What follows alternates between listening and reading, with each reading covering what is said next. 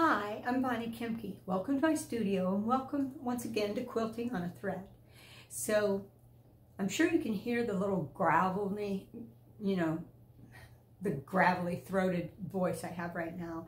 And that's because we've had COVID in my household. And so for 1 week I was nursing my husband through COVID, and then the following week he was nursing me through COVID.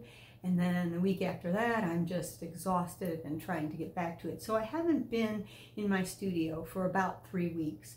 And so, because I haven't been using my Quilting in 3 weeks, it's time to give her an oiling. This is a wonderful machine, but it needs to be well taken care of.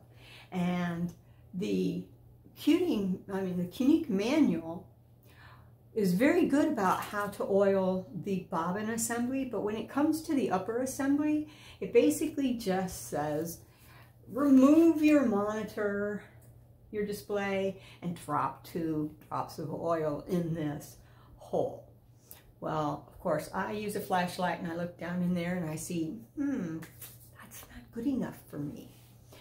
So I have a diagram that is from a class that I took many years ago in maintaining a sewing machine. And this is just a generic drawing of a sewing machine, and it's very busy. But we're going to be concerned about the area up above here, because this is your upper assembly with your thread uptake lever and the gearing that goes with that. So the gearing that goes with that are basically they're sprockets that go like this, and anywhere metal touches metal, and so there are 3 of them, and they basically give you that shoulder, elbow, wrist action, if you will, and it lets you have the mechanism move your needle shaft. And this is, of course, this area is your needle shaft, and you know that's the needle shaft because of that corkscrewing there, and the collar that you have. And then you get down here and it's the bobbin assembly. But we're going to be addressing this upper assembly here, where you drop 2 drops of oil down into this hole and hope that it hits this gear, and this gear. I'm going to show you how to actually get it on the gear. And how I'm going to do that is by demonstrating how I do it. Now, I use a sable round brush. It's a paint brush. It's never had paint on it. So that's how I use it. But I'm also going to discuss getting oil onto the shaft of your needle. And so this is a spare collar for my machine.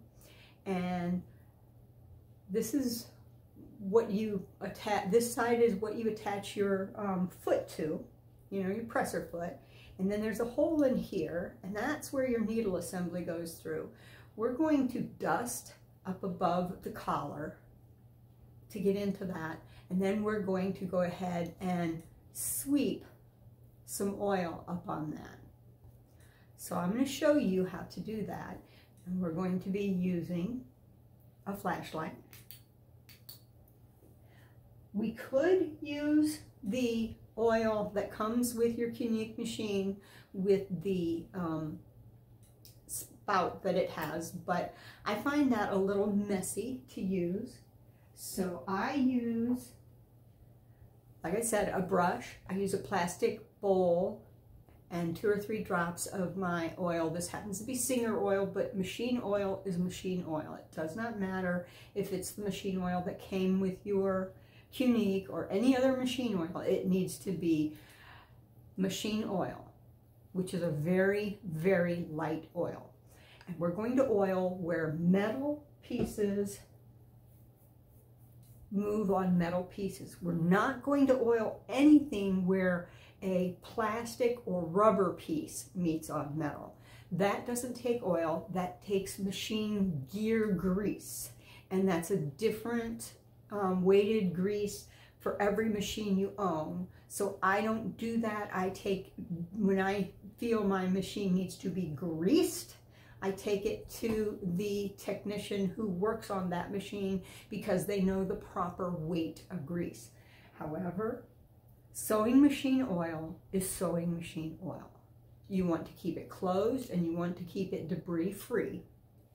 And it's good enough for any machine you have. So I'm going to be trying to rearrange the video here and get you into my machine so you can see what I do, how I do it, and why I do it the way I do. So while this normally takes me about 5 minutes, it's probably going to take a little bit longer while I walk you through what I do and why I do it. All right, so I'm back, and the first thing I'm going to try and do is oil this area here on the machine. So flashlight helps, and I'm going to go ahead and kind of demonstrate. We have the collar for your machine, and where the shaft comes in there, that's what we have to dust off and oil. So the first thing I'm going to ask you to do is make sure your machine is not threaded. So I just pulled the thread out of the eye of my machine there, out of the eye of my needle. And I'm going to go ahead and, because I haven't unloaded my quilt body off of my cutie frame, and that's okay, you don't have to. I'm just putting some paper toweling under there so that I don't get any oil onto my quilt. So turn that off. I'm going to reach around here and I'm going to lower the needle. This is why we unthreaded the needle. So I'm going to lower the needle down as far as I can get it so that I can look into that shafting area. And I'm going to take a clean sable brush and I'm going to dust this area up above the collar to make sure there's no lint on it.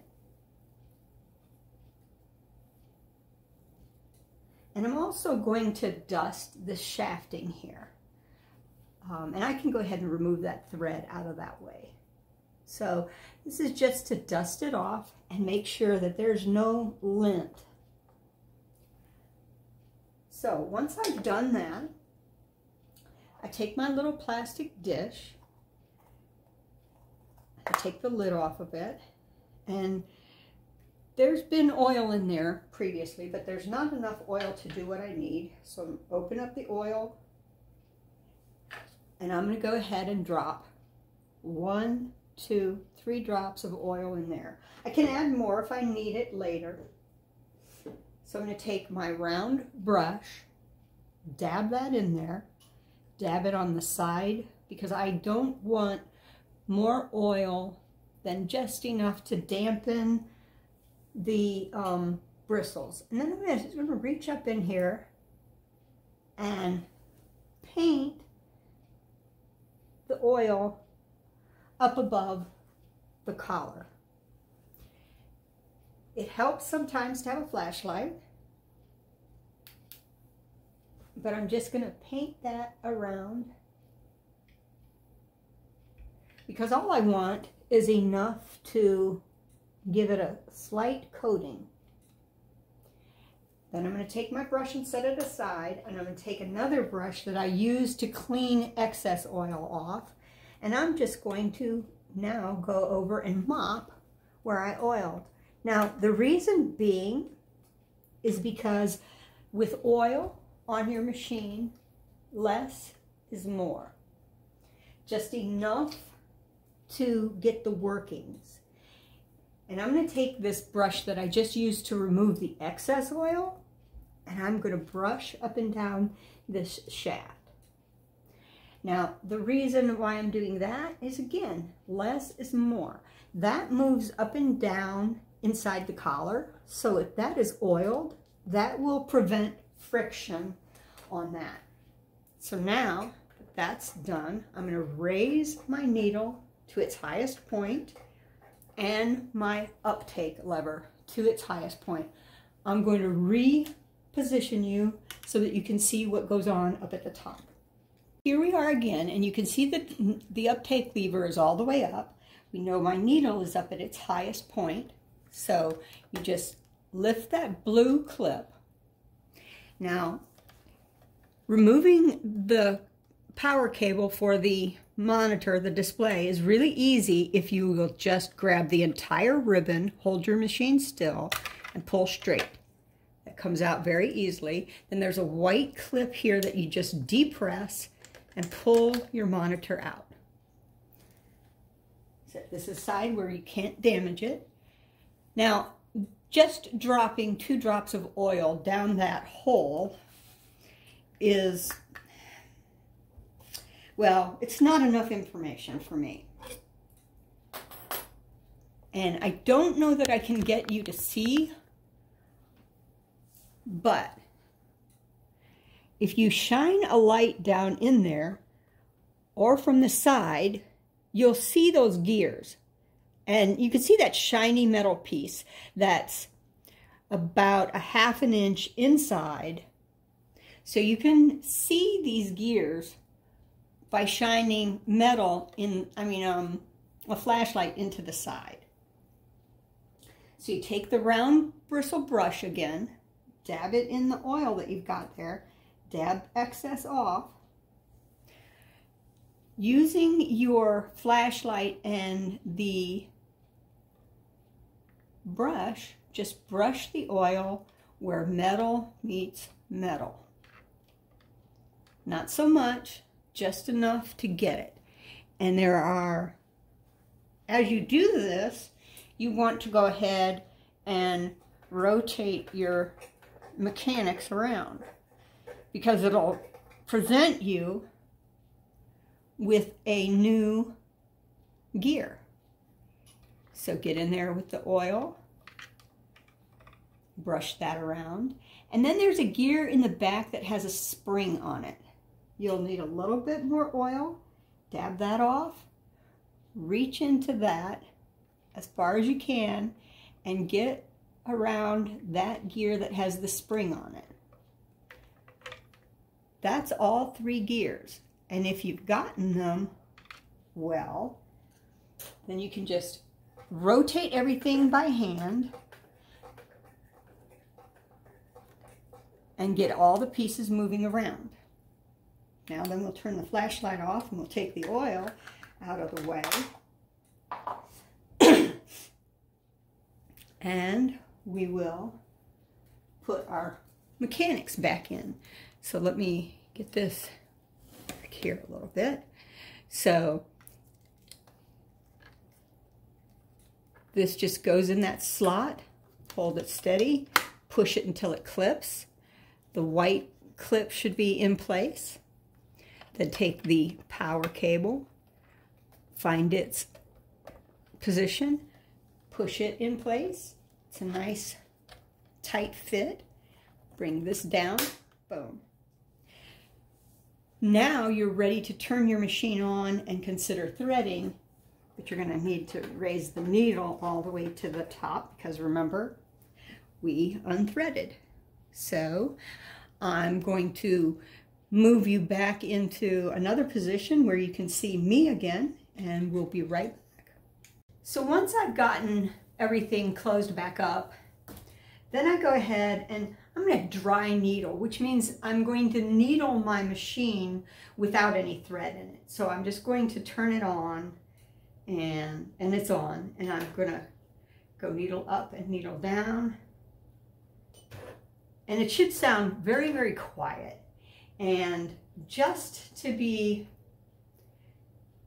careful and be sure that I'm happy, I'm going to go ahead and do some dry needling, which means I'm going to turn it on and sew.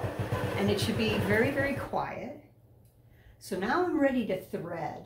Now I'm going to thread, and I'm going to just do some basting, because I don't really want to do any sewing quite yet. I just want to baste. So I'm going to put my machine on baste, because that way it'll be easy to take the stitches out.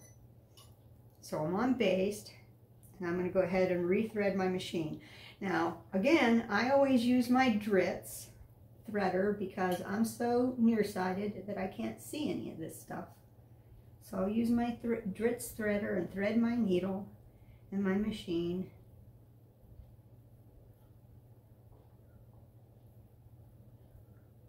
And get my thread up underneath my ruler foot.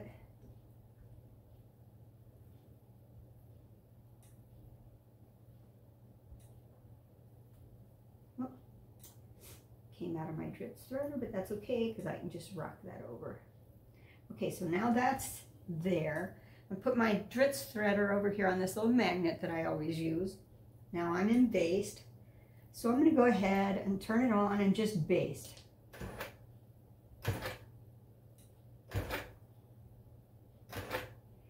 And I'm going to turn it off.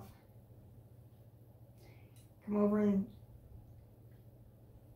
cut my thread.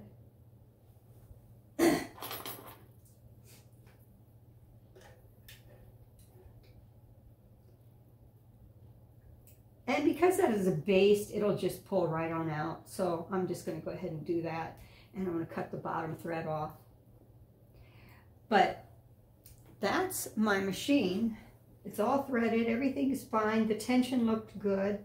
And I'm ready to start sewing here in the next few minutes.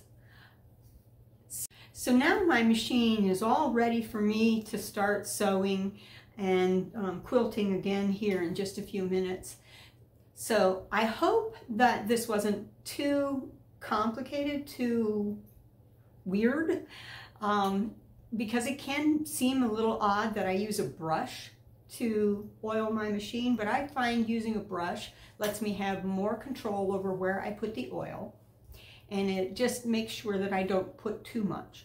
So I hope that this will help you in your journey with your Quilting machine.